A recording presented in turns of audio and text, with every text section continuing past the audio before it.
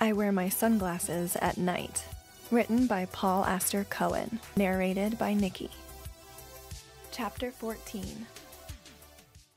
Their car was the only one on the way heading towards the fires. The only car anywhere anymore. The Santa Ana winds had picked up and the smell of burning foliage and debris grew strong.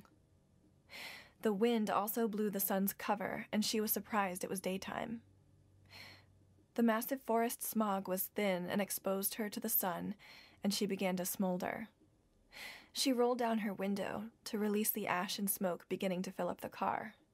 The coyote looked at her singed skin from the passenger side, concerned as he whimpered. "It's all right, Shek. I have an idea," she said. "If I can just find a damn store that's open." She pulled off the highway and into a convenience store parking lot where a few cars were still gassing up.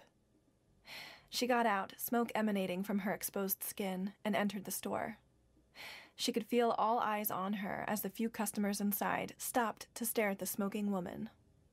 The smoke settled to low, thin wisps as she walked up and down the aisles, protected from the sunlight inside the store. "Do you guys have any sunscreen?" she yelled out to the clerk. Without taking his wide eyes off of her, he pointed to the back. "Oh, I see it. Thanks." She walked up to the counter. Her skin was still smoking and trying to heal itself as she set the sunscreen down. "How much?" Take it. Looks like you need it." "Oh, thanks, hun. You're a sweetie." She looked over at a spinning rack full of state maps. "Oh, and this too." She reached into her pocket for the money, but the clerk waved her off. "Thanks. Have a good day." He watched in disbelief as she exited the store, smoke rising in large plumes again as she entered the sunlight. She got into her car and drove off. Nicky drove through the neighborhood of families packing up their vehicles last minute with whatever they could carry. Some were crying and hugging one another. Some were standing in front of their houses, saying their goodbyes. "That's so sad," she said to the coyote, who looked up at her. "I remember when I was a kid and my grandparents lost their farmhouse to a fire. They had spent their entire lives there. Every memory they had was etched in that old house. Paint peeling, wallpaper fading. But it was theirs, you know?"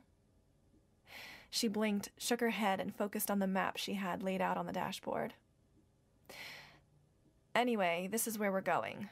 They have to be here." Nicky pointed to a spot on the map that looked like an old mining camp. "New Idria. It's close enough to the fires, and no one would be there since it's a historical site. Should be empty." Nicky placed the palm of her hand over the area on the map. "And it feels right, like I can hear them or something." The coyote looked out of the windshield towards the fires in the distance and then laid his head back down.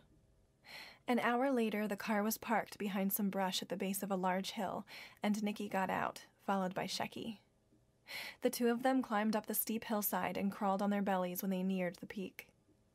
From the top of a flat ridge looking down, she could see a group of people gathering around a couple of ambulances and emergency management vehicles parked near a copper-colored pond. She shut her eyes and focused on listening to their conversation. "They plan on heading out again," she told the coyote. "Maybe in an hour or two. No, sounds like 2. The fire is getting too close, so they're going to round up the last of the evacuees and do their deed. Probably those families we saw back there.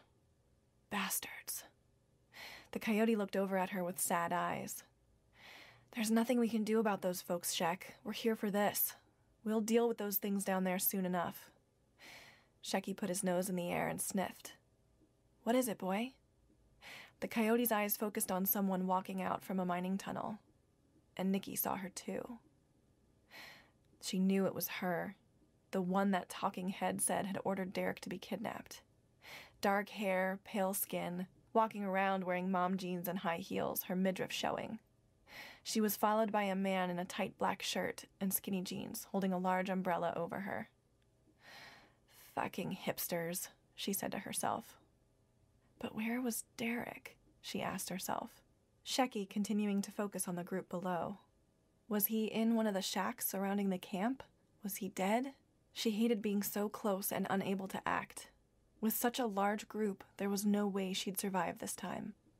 She was lucky to have survived the ones at the tavern who were pretty tough, and here there was more than 20. She'd be added to the pile of dead meat she'd left behind, for sure. So she laid there with the coyote and waited, the smoke blowing across the gray sky reflecting in her sunglasses, until it was time.